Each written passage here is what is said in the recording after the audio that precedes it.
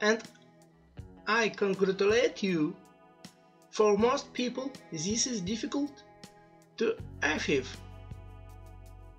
So, you are a person who realizes his dream, or one of them.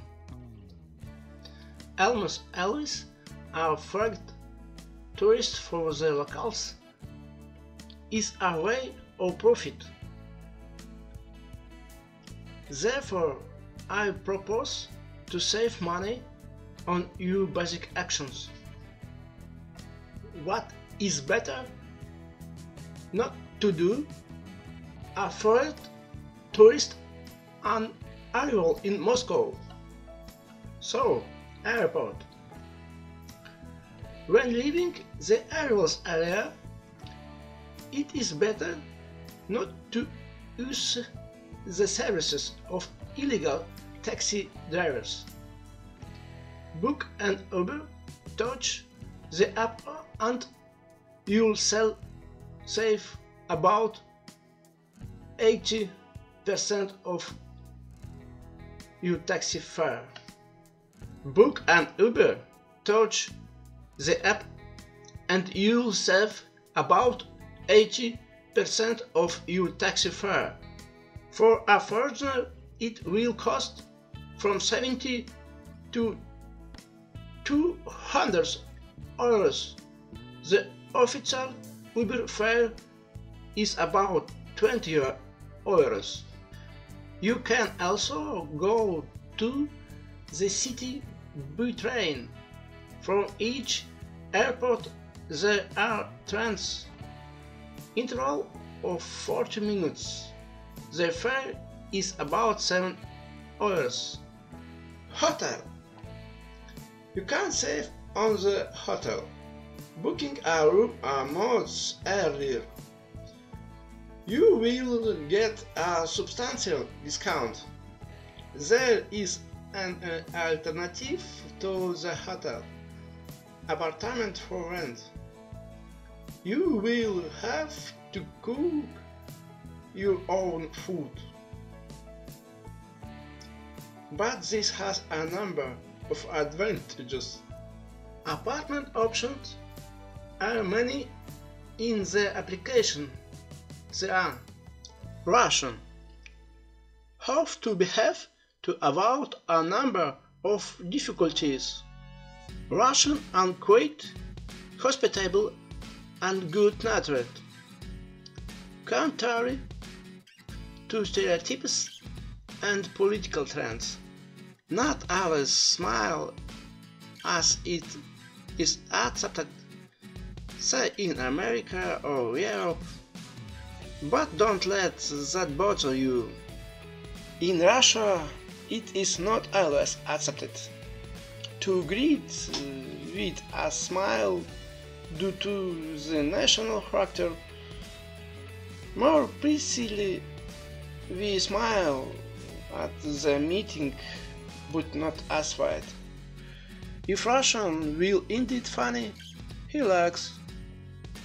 If sad, it will be sad. That's all. There are no other options. It is really difficult for a tourist to understand the way of life of a Russian person at once. In general, there are 190 nationals in Russia. Russians are considered to be all of them because they speak Russian. Russian ethnically may not be Russian at all. After all, look.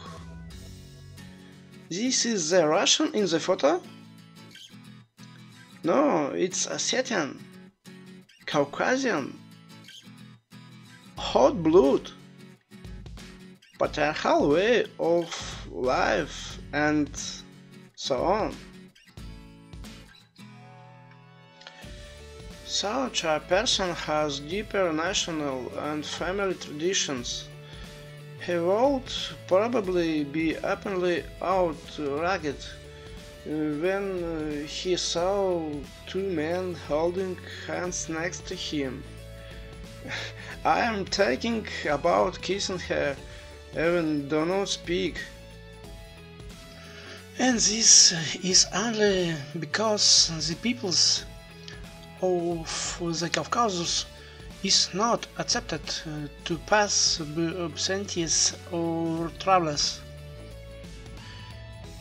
We should not expect aggression from them, but indignation will be for sure. The term tolerance has taken root closer to the center, to political conversation on TV, but not in Russia as a whole. She has always lived and will live according to your human laws, which in general is not spelled out anywhere, and her Russians already ask visitors to show tolerance to their way of life and multinational. On the outskirts of the city, or even in general in another smaller city in Russia, do not always welcome men with long hair and piercings. Women are not concerned. Them seems everywhere now, all can be. We should not promote the LGBT community. In the center of the can use this and say goodbye. There may be disconnects on the outskirts.